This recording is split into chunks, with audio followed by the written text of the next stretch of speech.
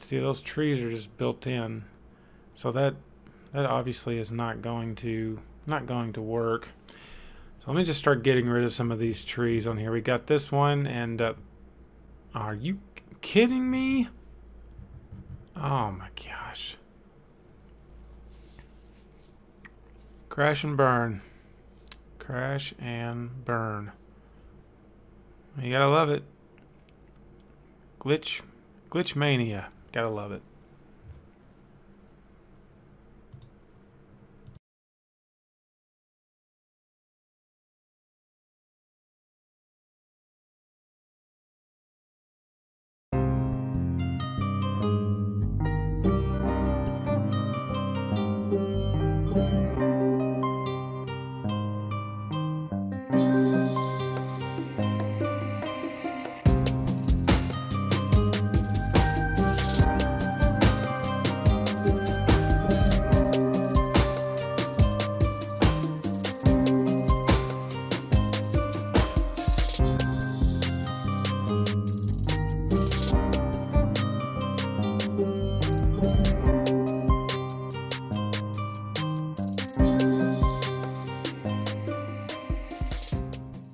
Hello and welcome back to another Cities with John episode.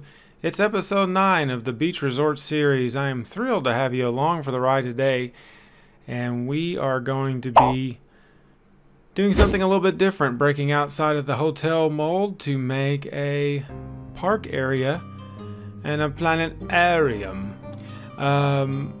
So yeah, this is pretty cool. I have not really made too many parks in this city just yet, so I'm excited about making this one. And this is a rather challenging build because we're going to be doing a lot of slope building, which is always tough to do. And yeah, you'll see there's a few little hiccups along the way that we're going to have to deal with. But I have this big area of land, got the trees out of the way, and I'm kind of getting rid of some of the sandy look to it. I don't want it to look like the beach goes all the way up onto this little ledge. And it's nice and flattened out, basically, from my last episode, episode 8. And by the way, if you're a new subscriber to the channel, I just came along here recently, I appreciate you coming along for the ride, and I hope you enjoy my channel. Check it out. I try to post a new video about once a week, so anyway, a very addicting game, to say the least. I can't stop playing it. So, this park area, it's going to be something that's a little bit of a kind of a combination of a park and just a place people can park their cars, walk along this strip, go to the many different establishments that are along this strip. And the planetarium idea, I just kind of got, an idea of using a planetarium. I found this really cool planetarium on the workshop. It's a very old looking building, and I thought, what better way to kind of make a reasoning that it's there next to all these resorts and stuff. But it's something that's been on this strip for quite a while, and that's why it's there, and that's why it's going to go where it's going to go. So I'm just really looking forward to this one. So yeah, it's a little parking lot here. I'm kind of expanding it over. Kind of want to make it big, nice sized parking lot, so there's plenty of places for people to park. And then we're going to just kind of make a little road here that's going to connect down this slope. And first thing, we're going to put in a small roundabout. And I don't have the roundabout maker mod. I see it used so often, and I don't know why I don't have it. I've never. First off, I don't really make that many roundabouts. I try not to. My theme is kind of American cities, and there's not that many roundabouts. Roundabouts are more of a European thing, so I haven't really been making all that many roundabouts in my city, so I have not got that mod.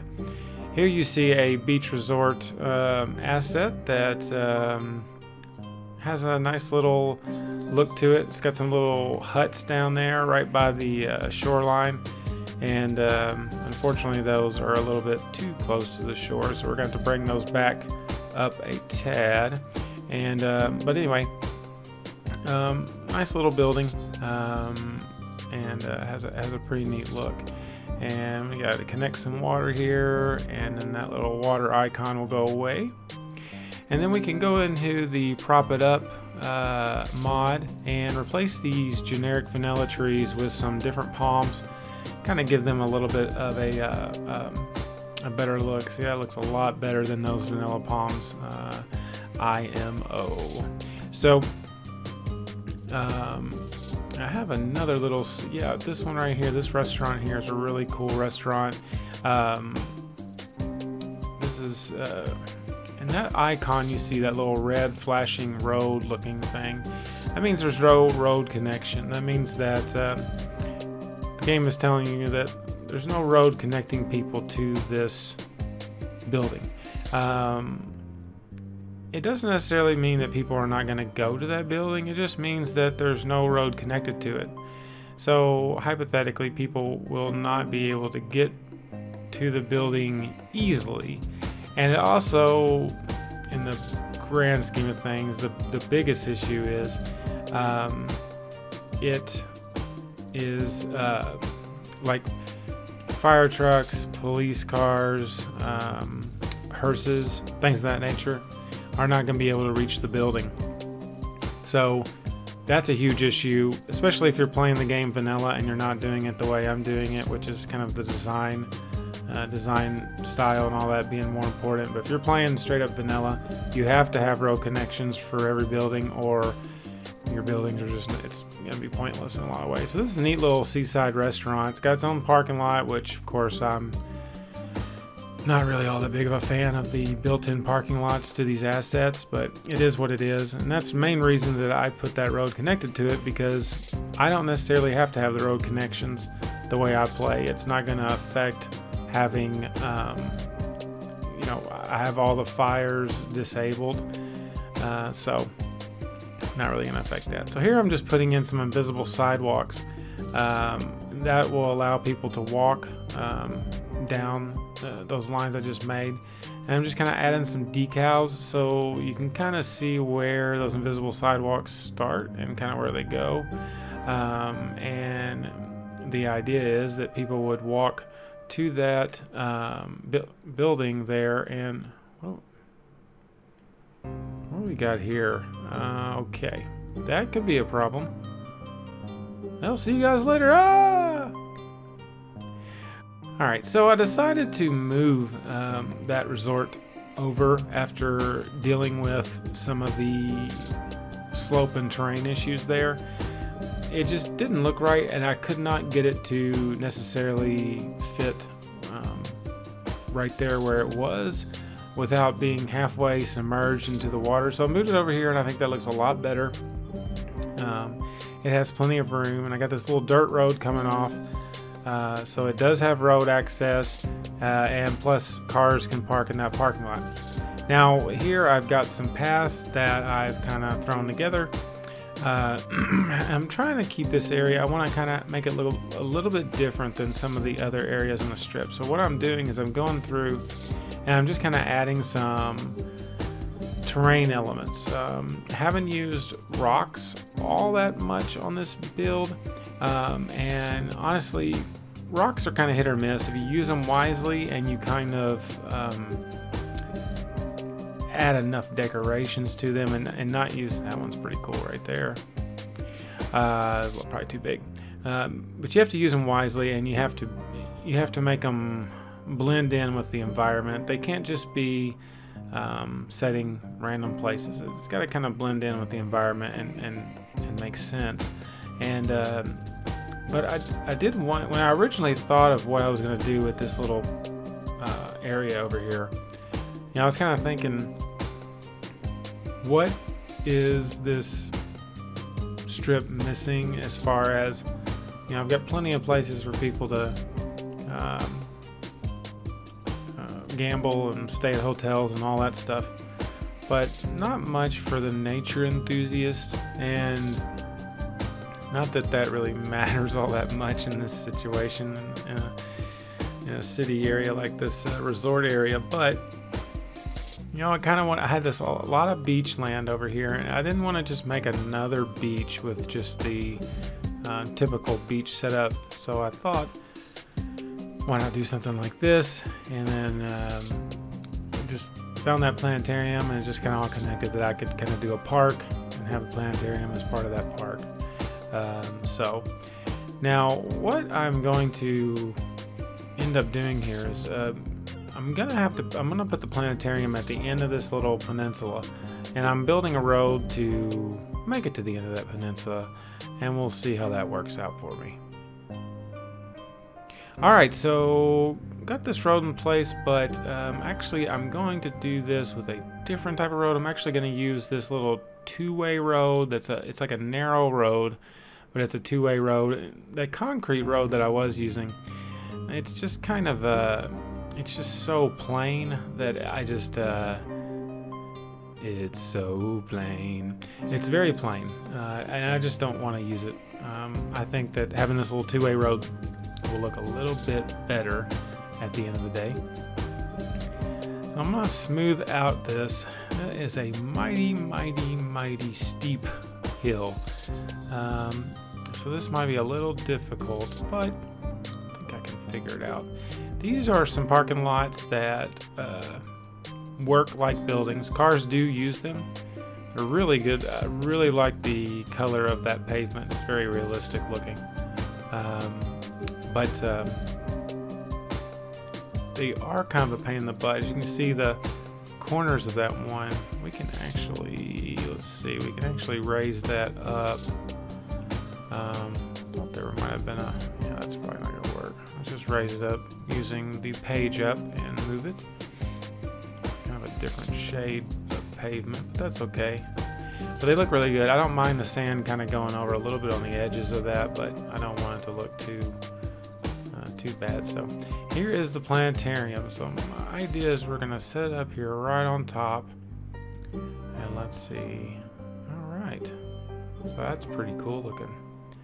Yeah, I like that building. It's got a little path that comes off of it, so that could be somewhat problematic. We can just turn it. We can put that path right there.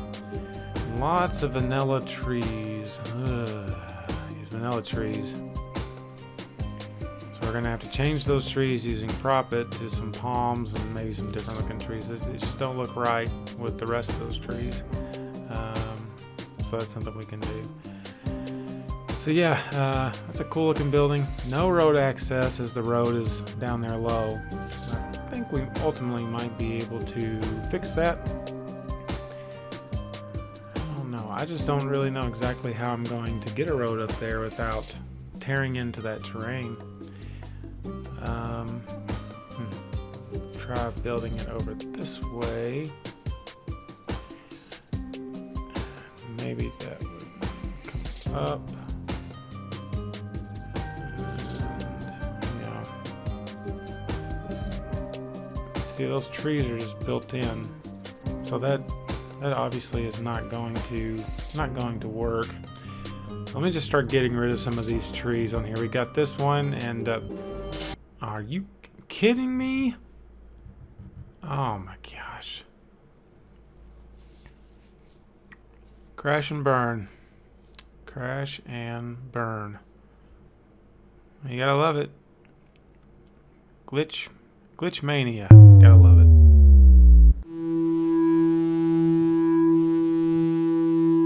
Alright. I'm back. Oh man, I've had that happen with Prop It Up a couple of times, so it's not all that surprising. So I decided to get rid of the parking lots that I was using. They didn't last long, did they? When I was moving them around, I started getting lots of terrain tearing and blue mantra, which is the underbelly of City Skylines. It pops up when you have some glitchy situations. And yes, I could have hit all that with the right bushes and things, but figured, you know, let me just go ahead and fix that by just making a regular parking lot close by, and that'll kind of solve my issues. So I'm making a little pathway here that is going to lead up to the planetarium, and using these brick decals, and I got this staircase, humongous staircase here. And what I'm gonna do, I'm just gonna bring this invisible sidewalk down these stairs so people will take. Well, there's a person over there not taking the invisible sidewalk. I just put it up, so I guess that's understandable. Look at this person. All right. Well, maybe we can just. I don't really understand why they're taking the path straight from the end of the parking lot. Alright, so what we're going to do, I got rid of the parking lot. I'm changing this up. We're going to move this down and connect it with this path here, okay? So I'm changing it up. No, I'm not giving up on my original plan, okay? But I just had a little bit of a vision that we could do with this a little bit differently. And also, I will inform you that I worked on trying to get that pathway set up, the people to actually use the staircase, for probably a good hour and a half. So anybody out there watching that's a Cities player, if you have any tips on stair modification and things like that, I am all ears, because it was driving me absolutely crazy. Could not get those stairs to cooperate. The Sims would not use it. They just refused to use the stairs. They just went right up the slope. Daring, crazy, nice citizens that I have in this town. So I kind of had a idea that I could just pull that off of here and save myself some trouble. And actually I have a neat idea to do up here on the top of the hill that we'll do here in a second. So here we have some parking lot roads that are more or less just wide roads that have enough room to make parking on one side. And I thought that would be kind of perfect, and we're just going to go ahead and make a parking lot. We've got a parking lot right up here on top of this hill. And then my idea is to kind of put like a recreational area up here with some playground equipment and things like that. So you can come up here, park, and it's just a beautiful view of the ocean. And yeah, so you could go walk down to the planetarium, go to this little beach resort restaurant place, park wherever you wanted to. Lots of options. So we're kind of making a little entrance here on this corner, using some concrete decals, and kind of got some jagged edges here. We're just going to kind of cover those up with some bushes and things like that, just to give that a little bit more of a well-rounded look. And let's see, we'll use some of these decals. We'll kind of make it look a little bit more. What do we got? Yeah, this will probably work. You know what? I don't know. I'm not sure if I like the look of this. Yeah, maybe not. I don't know. We might just go with it. We'll see. So, maybe we'll do... I need something. I need like an entrance or something here. Let's see if we have... Just kind of smooth that off. I think that's the part that's kind of catching my eye that looks a little weird, is that just 90-degree right angle there. Just take that tile. There we go. That's a little better. Just like that. That kind of gives us a nice platform for people to for an entrance, and then hopefully people will actually walk down the path that's built into this asset. I mean,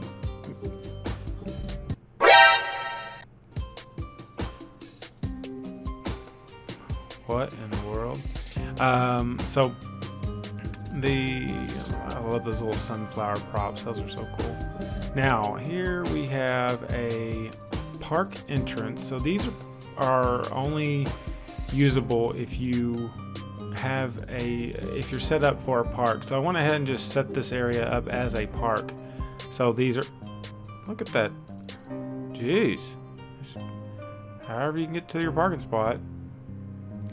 Now this park gate is it's really nice looking, but part of using the gates like this, they're kind of like an all-in-one thing. So if you use one, it's going to not exactly work with decals. So you see there's like a little bit of a lip there. That's because there's a sidewalk entrance connected to this, and what we're going to do is unfortunately, there's nothing I can do to get rid of that other than I'm just going to have to probably get rid of those decals. Alright, so let's go ahead and connect a fence here. This will give this a nice look around. Alright, there we go. Got the fence all around. I went ahead and put a second entrance on the side. I think that looks really good. That kind of, anytime you add a fence to something, it's amazing what it does. Alright, so here we have our big playground equipment. Castle Playground revised. The first rendition was not good enough, and we have revised it into the Castle Playground revised version. But this looks incredibly dangerous for children. Yeah, we're gonna have to build a quay. Let's put this quay around. I haven't used quays all that much. These are basically just concrete barriers that serve as a retaining wall and give your coast a nice crisp look. It looks a lot more polished, and this one has a fence built in, so that will keep the kiddos from any kind of danger. Here we've got some more rocky terrain. I'm just going to kind of cover up, putting a little vegetation on it, and that'll give the kids something else to kind of play around on if they want to. They don't necessarily have to use the playground equipment. Just add a few little props in here just to give it a tad bit more detail. And then we'll put this fence over here where that way we can kind of have a little bit of a safety edge for the kids. Now, this path here is just going to be kind of some benches set up. Lots of good scenic spots, lots of good scenic views everywhere on top of this little peninsula. Let's see, we can also thought I had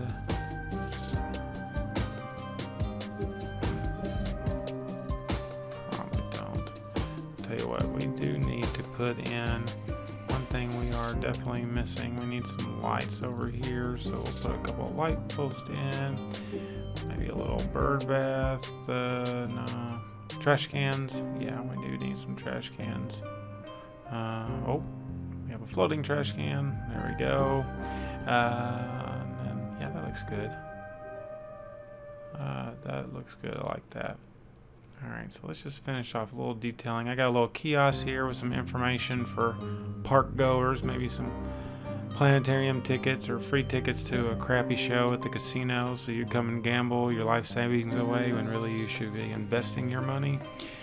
What else we got? Another kiosk. Yeah, let's put a kiosk right there. That's good. Cool. Alright. Nice to have information. Nice to have information. Yeah, just a little bit more. I already added in some trees using the tree painter, which is an incredibly awesome mod that you can just tree brush, tree painter, whatever it's called, you can use. So yeah, I think this turned out good. I really like the look of that. I'm a big planetarium fan myself. I love going to planetariums whenever I'm in a city that has one. The one in Chicago next to the Field Museum, I believe, is a great place to check out and do some learning. Well, I hope you enjoyed today's episode, guys. I appreciate you watching. Please sure to click that like button and subscribe if you haven't already for more great content. we're about done with this beach resort series. One more episode to go. I'm going to hold myself to 10, so it's going to be a doozy to wrap it all up. Thanks for watching. Have a good one, and we'll see you next time.